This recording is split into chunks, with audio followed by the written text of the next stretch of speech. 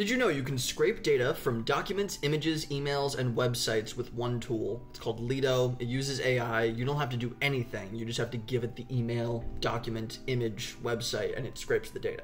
I am inside of Lido right now. I'm just going to go over here to the right, click New File. It's going to generate a spreadsheet. And from here, over on the left, we can click Extract Data and pull data from basically anywhere.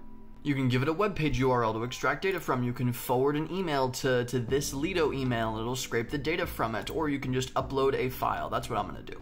For instance, I've got this PDF of a whole bunch of different metro areas around the world, and I want it to scrape data off of this. I'm just uploading it like any other file, and it's going to start analyzing it. It automatically generates the columns of the most important basic data that you're going to need from the file based on what it understands. You can do up to 100 files at a time. I'm just going to click Process. And bada bing, bada boom, it scraped all the data. If you want to check out Lido, you can go into my link in bio, and it'll be right up here.